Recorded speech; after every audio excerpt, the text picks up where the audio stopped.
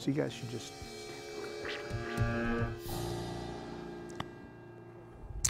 Okay, well, welcome everybody. I know it's just after lunch, so hopefully everybody's had a chance to stand up and stretch. But welcome to our presentation on OpenStack tenant perspectives. So what we're going to do today is talk about OpenStack cloud tenants. And I know there's a variety of definitions of tenants out there. So here in just a moment, I'll give you a little bit more description on sort of our more expansive definition over and above, I'll say just the normal OpenStack definition really of a specific set of applications within the OpenStack cloud. The reason we wanted to do this presentation today is the three of us, myself, Fred Karras, Georgia Karstensen, and Abhijit Sunil, over the last year have worked with a variety of large enterprise cloud deployments. And the three of us in each of those have been involved very much with the tenant side of things and have gotten an appreciation for some of their needs, their characteristics, and also wants from the cloud of choice, OpenStack. And then finally, because of a lot of this communication that we had with tenants, we heard some very specific needs. And frankly, in the rush to move out large-scale deployments in the enterprise, frankly, that some of these tenant voices haven't been totally heard. So we're going to spend a little time discussing what some of those needs, wants are, and hopefully get you an appreciation for their role in the cloud ecosystem and frankly, their driving role as far as we're concerned. So, first of all, about a tenant. Tenants, of course, if you just looked at the dictionary, are really about a person that's renting property, an apartment or whatever, and has a landlord, but is inside of a rented domain, if you will, and they're occupying that. Of course, in the cloud environment, tenancy or tenants are really defined as any group of application all within their secure, bounded space within a virtualized environment. And one of the things that I think hopefully this picture illustrates is the tenants do vote. And they have a big say in the direction of the OpenStack cloud implementation. Okay, let's go and take a look at the tenant's role in the ecosystem. There's a big potential to kind of consider the end all of the OpenStack, of course, as the wonderful software that is released and implemented. And it is actually a very, very great achievement that the OpenStack community brings out to the forefront in each revision of the OpenStack software. However, there's several other very, very important elements. One, of course, being the data center infrastructure, the hardware that the cloud actually operates on. But the third thing, and we're talking about it today, is the cloud tenants themselves, the workloads, the applications, and frankly, the actual operating business that we're talking about. And between the three of these ecosystems is actually the production cloud. So without that, there is really no cloud that's actually doing anything. So that's a very, very important concept to take away here. And as I mentioned before, our perspective that we're coming from is each of us were involved in the past year in some very large-scale developments and deployments. And working with the tenants, whether it was migrating them, onboarding them, validating their systems on new OpenStack cloud releases, we became intimately familiar with the business, the technical, and the operational needs of these cloud tenants. and got that appreciation. And that led us to understand that, frankly, the cloud really is not successful if the tenants aren't successful. So based on that, we decided to go forward and do a bit more structured review of the tenants and the tenants' needs, get their voice through a process that led us through interview cycles and so forth with tenants. Essentially, we went and after understanding what the tenants' perspectives were and deciding to embark on this project, we went and got a sample. Now, it wasn't a huge sample, but we're talking about 15 tenants going on cloud systems, and went through a series of interviews with these tenants. And the really amazing thing is they were very, very open to us. So if you ask them, they will come back and talk.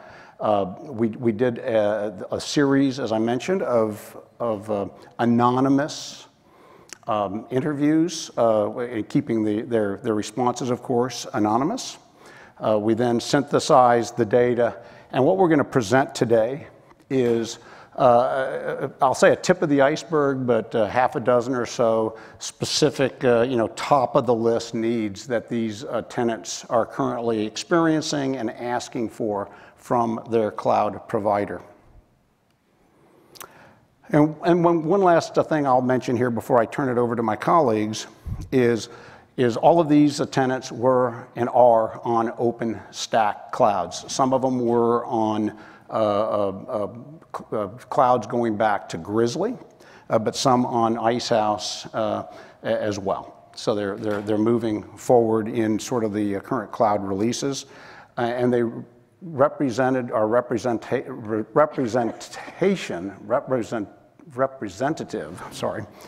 of a number of industries: freight and logistics, healthcare, mobile security, online survey systems for webinars, and then a variety of enterprise apps and middleware.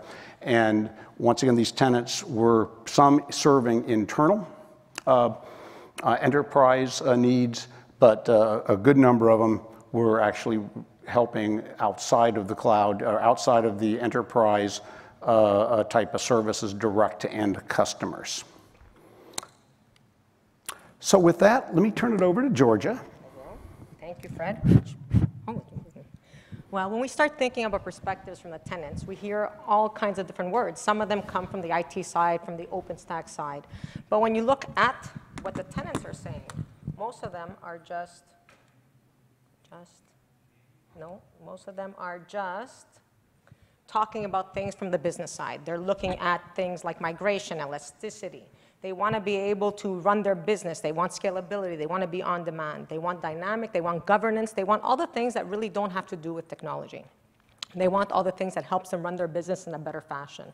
I'm sure if I ask everyone here, there's going to be 1,000 other words, but we picked one of the top ones.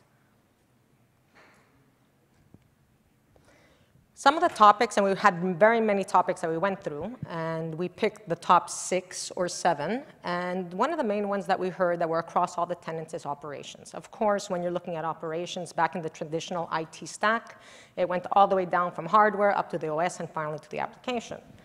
Now, when you're looking at the new ways of working, even though the tenants are responsible for their upper echelon, as you see on the slide, that upper echelon, which is the application, is as complex as some of the whole IT stack in the traditional sense. So they're not really seeing that kind of support. They had their new business. They have a constraint on budget and resources. That's why some of them are moving to the clouds. And now they have to support the complexity of the old IT technology in this new fashion. So what's the problem? Someone moved their cheese. Things changed, their way of working. They needed to have a support model now that actually fits in with what they're doing. They wanted to be able to have someone, that one-stop shop, as they did in the traditional sense, to be able to have that analysis, that support. And if they don't have that support, well, then they need some money to be able to build their own, to be able to self-fund and be self-sufficient. So with the asks, they want to be able to have an end-to-end model, just as they were used to. They want to be able to fit in that model, to be comfortable, to be able to know exactly what's going on. They want to be able to have that SME. Who do they call? Do they need to call multiple people? They don't want to be siloed. They want to be able to have that ability to get the answers that they need without feeling like it's fragmented. And most importantly, if they can't do that, then they need their operations manuals. They need their training. They need to be able to develop their own self-sufficiency. One of the other topics that we heard about was the ability to share volumes. They wanted to be able to share volumes to be able to have an active-passive relationship. One of the examples that was given is that if they're looking at freight and logistics, where they're starting to move information from one area of the world to the other, they would like to be able to have, from the option of those clouds, wherever they may be, to share that database. So the problem is that there is no easy way to share volumes. When it comes to Cinder and Nova, there's an interdependency between those two. Now, I can only speak from the Ericsson perspective. This has been going on for the past few years. And right now, it is starting to come into the way. But really, the best practices have made it, there are no best practices that are making it simple across the core teams and the core projects to get together. And therefore, you really need an advocate that's strong to be able to bring over these projects, to actually identify the value. So the asks of OpenStack, let's have these interdependencies. Let's start establishing these design teams that are across projects that are beneficial. Because of course, when you're looking at it for the future requirements, we're trying to move the intelligence up higher into the application. When we're looking at future algorithms to be able to define, instead of attaching the volume, to have the volume self-attach. And now we're looking at having to be able to handshake between the core teams. Right now, from the Ericsson side, there is a design summit going on where we're going to bring, once again, the ability to have the Cinder requirements and the Nova requirements together so that we can actually move this forward. Help. There's a lot of it out there, a lot. But even for myself, when we started hearing the fact of having volumes attached, when I went onto the OpenStack documentation, it was not very clear if it was supported or not. Was it fully supported? Was it not supported? I reached out to a couple of colleagues. We weren't really sure. And then finally, I had to hunt it down through Ericsson. So there is not only the abundance of information, but it's not really synthesized in a way that the tenants, whom are not always technical, who are looking to run a business and have this revenue stream, may know how to use it. So what's the problem? Even though the OpenStack community is one of the better communities when it comes to open source for documentation, there is a lack when it comes to the tenants. They want to be able to have user stories. They want to be able to see how can I best use this functionality that's out there to support my business, to support my revenue stream. And whenever they're looking at having specific tenant side information, because of course they're using it, they don't have the budget. They don't have the budget. They don't have the resources to be able to start building that out. So they asks, things are moving at such a fast pace. Maybe we can have better documentation. Maybe that documentation has to come from the tier 1 providers that are moving even quicker, that have a larger gamut of items that they're using. So therefore, the user stories can start getting established. The use cases start getting used. Maybe the best features, or what is deemed as the best features, can start coming to the forefront to enable the tenants to be able to use it. And of course, the reason why is that instead of focusing always on the documentation from the technology, from the development up, maybe we should start looking at it somewhere along the middle line so that the tenants can also use it to their benefit. And at that, I pass it to Abhijit. Thank you. There you go. Hi, everyone. My name is Abhijit. I'll talk about the next case that we heard from the tenants. And throughout our survey process, when we talked to tenants, more than 15 or so that Fred mentioned, we heard one resounding fact that everybody wanted the elasticity and agility that cloud provided for them. And they didn't want to be constrained physically within the cloud or externally to the cloud.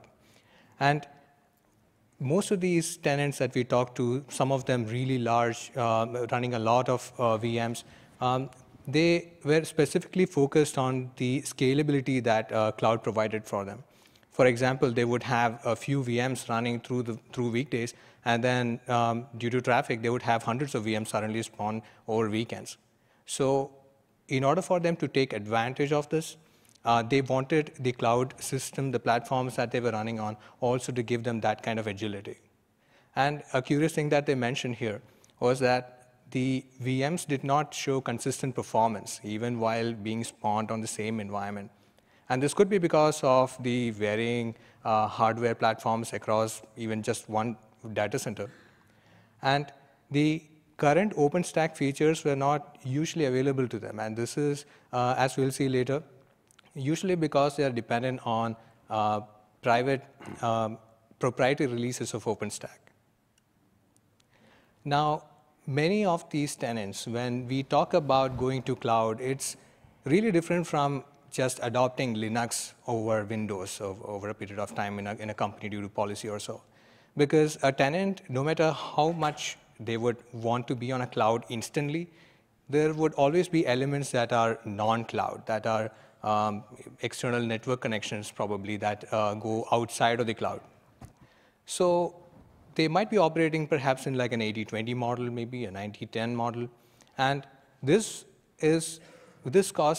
leads to the fact that cloudification, so to speak, of tenants is constantly evolving, and it has to evolve. And usually when cloud is put into place at enterprises, this is something everybody is aware of, but is not really taken into consideration for operations purposes. And when we say that our applications are now on the cloud, we just assume that everything is on the cloud and everything would work on a same model. And Tenant said that we wanted to actually have a good model for taking care of ourselves even during a migration process or an upgrade process. They didn't want to have any downtime. Now, we saw from the presentation yesterday that Fred gave about migration, that migration usually causes a lot of hurt because any activity like that causes tenants to be down for a while. Their production environments are affected, things like that. And all of these concerns are not really of the tenants, because as far as the tenants, the users of the cloud is concerned, they just want to be on the cloud and running their production environments, and they don't want to be dragged into the operations loops and development cycles of the cloud that happens in the background. Then we heard from tenants about the need for them to have a front door to the cloud. Now, when a new tenant needs to come into the cloud, they would often have to just send an email to somebody who maintains an Excel sheet about which tenants are where and what site and what are their requirements. Then people get into a call together to assess the demands and things like that. And this is usually the structure that happens in any enterprise that begins to put their applications onto the cloud, adopt cloud platforms across their operations, etc. But given the fact that this has to grow organically, still when an enterprise grows, sometimes this fact that tenants need to manage themselves via a unified platform usually gets left behind. And tenants are usually dragged into all the IT bureaucracy that happens in the background. Like, for example, when in the same example of a migration, we heard from tenants that they migrated to a new site, but then their networks are not working anymore. And then they had to raise a ticket for it and wait for somebody to actually take a responsibility on that ticket. And then it's the end of the day, and it's a weekend, and then their production environments are down, and there is nobody responsible for these things. So like we saw earlier, how Georgia mentioned, operations also need to evolve with cloud tenancy. And what this actually enables us is to put into place a workflow. Now, even after a migration or an upgrade process, what happens is tenants usually come back with problems like, oh, I named my VMs wrong, and therefore I have to now go back to somebody else with an Excel sheet. So this unified workflow and policy control, enabling tenants to manage themselves, ask for more VMs or less, and self-manage themselves, tell the organization who are the owners of the tenants and so forth, is really important.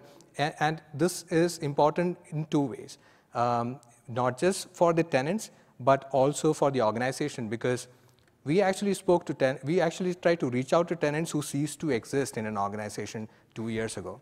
They had development virtual machines running at some point, and then eventually they moved on, but nobody in the organization knew because they weren't really paying for it, and therefore it just happened to be there redundant. So this would not just affect the tenants, but would highly impact the efficiency of maintaining a cloud as well. Now, following from that, we have to consider the fact that inevitably tenants would be on a multi-cloud scenario. Tenants could have development VMs at one site and production VMs eventually maturing at other sites. And this fact is often not really viewed seriously because the abstraction is like how Fred earlier tried to define a tenant. Many tenants could be part of a bigger project. And this could be part of something else in some other organization. And no matter what the abstraction level of how things are grouped, like users could form a tenant, tenants could form a project. Now, this could lead to one big project actually managing several tenants across the nation or even the world. And how are they going to manage all this? Now, even when we look at implementing OpenStack, it's not really feasible for somebody to have administrative rights to all the OpenStack instances across various sites and then go into horizons of each of these places to manage themselves. So what the tenants told us is that they really needed a single pane glass kind of control mechanism where everything else happens in the background, and they are shielded from all the nitty-gritties of looking at exactly how all the multiple sites are integrated together in the background. And their architects wanted to look at their workflows and ensure their fail-safe mechanisms are working nicely, and also when tenants move from one place to the other. This could be because of a migration activity or an upgrade process, or one site just was down and they wanted to maintain their production. So if they moved, they said they had to now reconfigure their entire networking end-to-end at the other site. And this, again, is leading to the earlier problem we talked about in operations, is a ticket that was raised and waiting for somebody to take responsibility for it. So the ask is basically to have a unified mechanism for any abstraction level to look at multiple sites across the world, all of the technical details that they would need to have their production or development VMs up, and continue with their operations despite what happens back in the cloud. Now, this is very evident when we use a public cloud like Amazon or something like that. But in an enterprise private cloud, the way it has to be implemented surely should be different from how it is in a public cloud. But at least the operations easiness should be similar. So with this, I hand it back to Fred.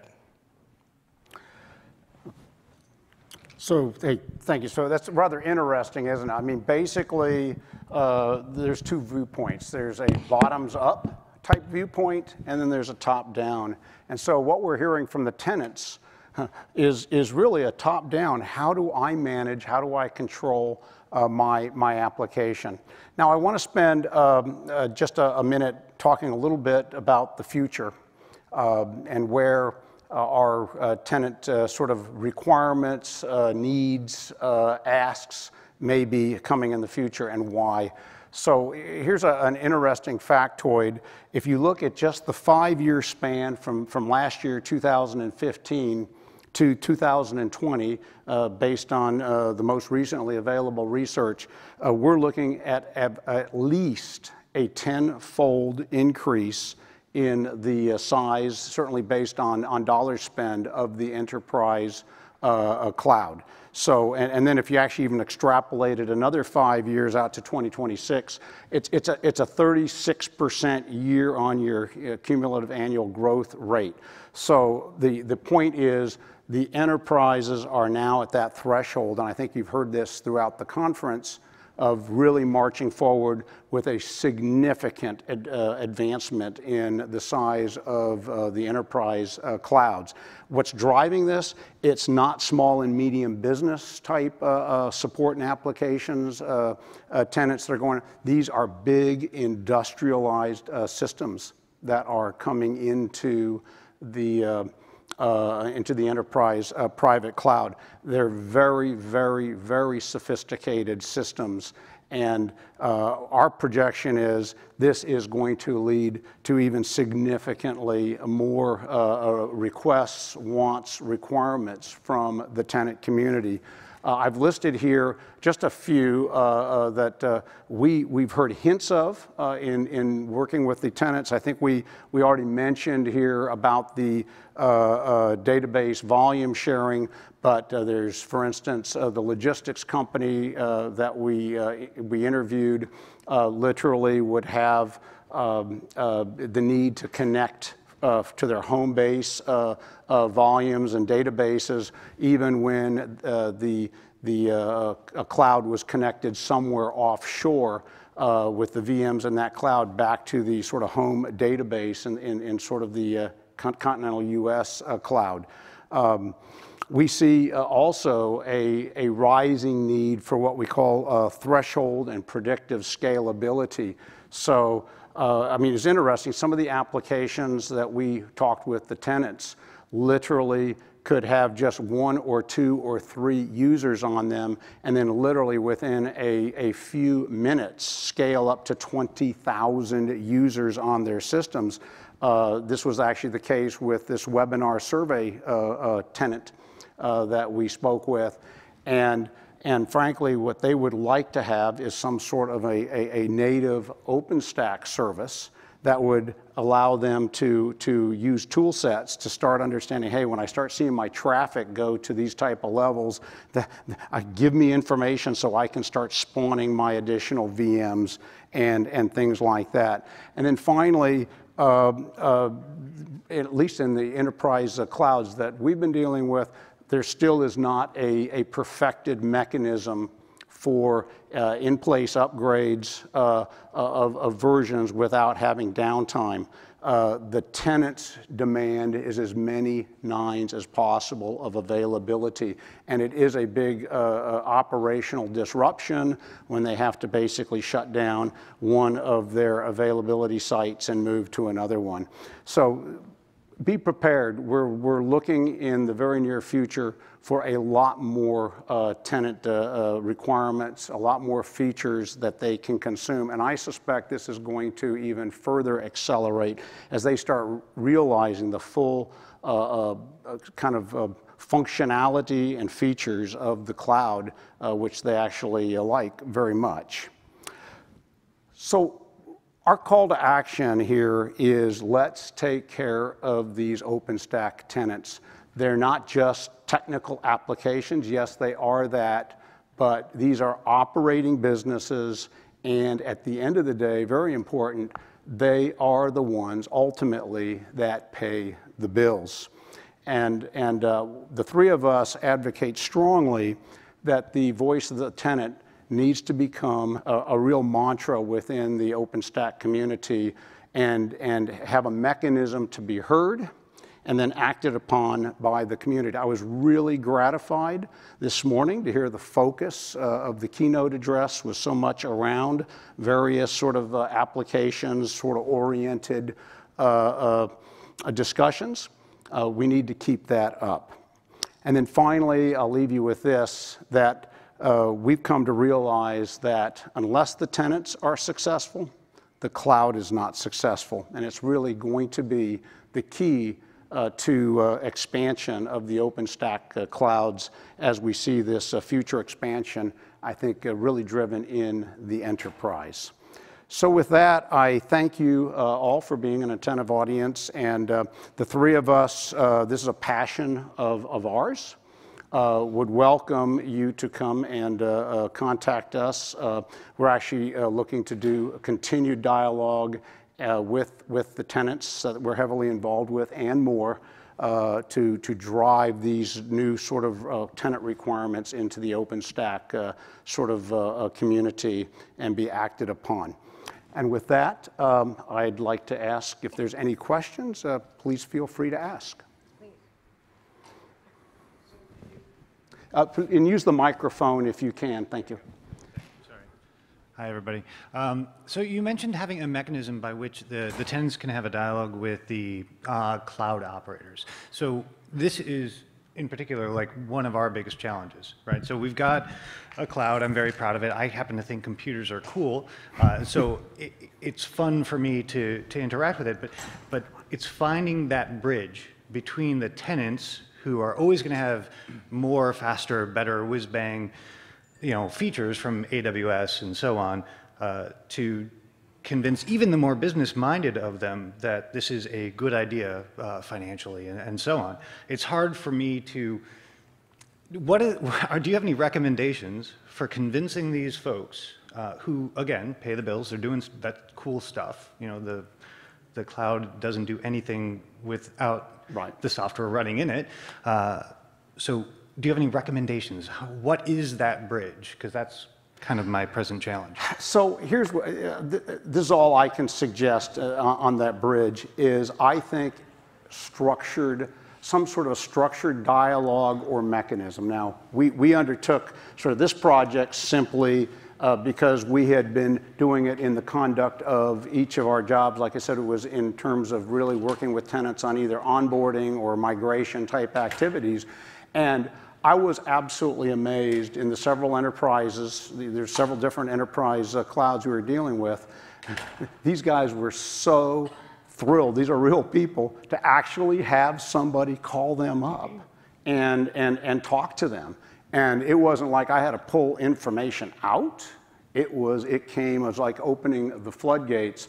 So I would say what I think would be a good mechanism, whether it's within any individual enterprise as you're embarking on your cloud projects, or in the community itself, but let's just start with any enterprise, is make sure that you've got a conduit, a forum, maybe a stakeholder community in your tenants that is actively solicited and part of the sort of the dialogue as you roll your cloud out. It really comes down to, I'll say, structured and very structured kind of dialogue type of methodology. Am I going to be talking to Richard?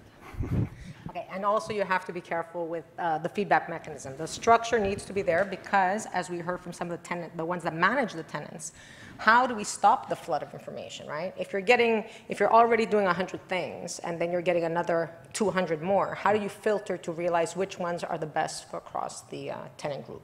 So those are one of the things. Yeah, and I will say one last thing is, I mean, it's a typical thing, right, in software development or technical endeavors to have a users group. So that might be another sort of way, once again, to bring the information in. And just to add to that is some of the traditional practices of addressing, for example, ticketing, etc., might not always be the best ways of working for a cloud platform is something that we heard directly from tenants that we talked to. As an example, like I mentioned about, if something is not working suddenly after an upgrade or a migration, and then raising a ticket for it, waiting for somebody to take responsibility, etc., might not be the best way forward for an evolving cloud platform. So this was a feedback that we heard, and so that also adds to that, I think. Cool. Sorry, go ahead. Yeah, I'm so glad that I attended this because I'm the PTL for the OpenStack UX project, and one of the things that we're driving cross-project is a common set of roles that we can agree on, or personas. And I'd love to sit down and talk to you about the tenants, because we do have a tenant persona, but we need to understand it a little bit better, and I'd really like to get your feedback on that. One of the things we are doing, in fact, with our personas is we're creating a matrix, so it depends.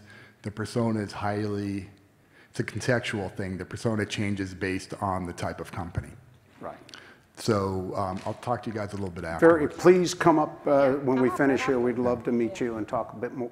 Talk more. Oh, I think the other question that I had too is, I think you touched on it. How much of a problem is quotas for you with your various tenant projects, managing quota? Oh, managing quota. Oh, let me. So I'll. So that's a rather. So in the enterprise private cloud I was involved with, I'll be honest with you, it was a big problem because I don't think they've the enterprise that I'm specifically been dealing with has come up with a good method of doing that. I think they tend to oversubscribe, and I don't think they have a good chargeback for that oversubscription, because if they did, I don't think the tenants would ask for so much, is what I found. And so I actually think, despite the fact that ultimately a virtual environment is supposed to ultimately make the utilization better, I actually think that they're way oversubscribed. But that was my experience. I don't know, Abhijit, you've been on the same project. Any Yes, comment? I would agree with the same thing. And, yeah. Okay, thank you. Okay, yeah, I'll let these guys go now. Yeah, kind of on a similar note, and I apologize, I walked in a little late, so if you've already touched on this, but just in terms of managing quotas and tenants across multiple sites, like you touched on the challenges for that. How are you guys addressing those difficulties, and is there some kind of solution that you guys have chosen to kind of automate some of those manual procedures and, approving tenant quotas and going about that? So I think the first step is to reduce the number of middlemen in this.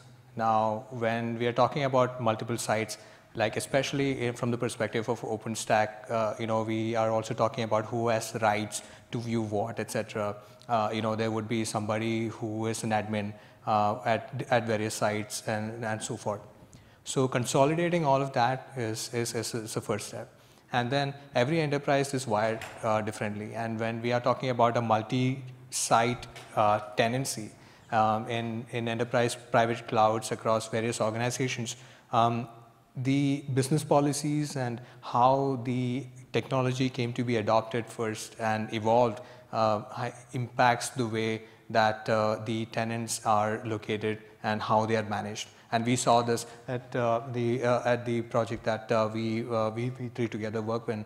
And the fact is, when somebody has to look at a consolidated view of, for example, a big project who has multiple tenants across multiple sites, when they have to do some adjustments, or when they have to go through an activity of just assessing the evolution of where they would take their process, how they would manage and direct their traffic or so. Then it's a matter of calling together a lot of people who has information into a lot of different things, and then talking all together. So a unified system which is able to view all of these together would eventually be the ultimate answer for something like this, because there are too many middlemen now and too many Excel sheets with too many people. And I'll add one other thing to that. So the three of us are from Ericsson, so we're in the telecom space. And in the telecom space, there's always the concept of sort of almost a system-wide view, the communication system bridge, and so forth. But as we get to these complex cloud systems that now have multiple networked clouds together, so I might have a very complex tenant that's got an active setup in two geographically dispersed clouds, and a passive, the geo-redundant setup in a third cloud. To actually be able to see that as a system is something I'm not aware that's out there.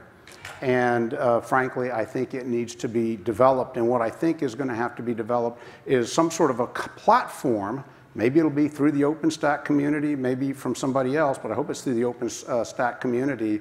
And then it's going to have to be custom configured to whatever the rules, policies, and so forth of the particular enterprise. It'll be a configuration play every time a specific enterprise implements a complex, multi-site cloud network system. Yes. Yeah, I was a little surprised that security group administration wasn't mentioned. I mean, from our users, we get a lot. I mean, they're not used to administering firewall rules. Their Horizon GUI is very elementary, And so we get a lot of any, right? That's what customers do. Is there been a lot of feedback on that from the customer base as well? Yeah, why don't you? That one.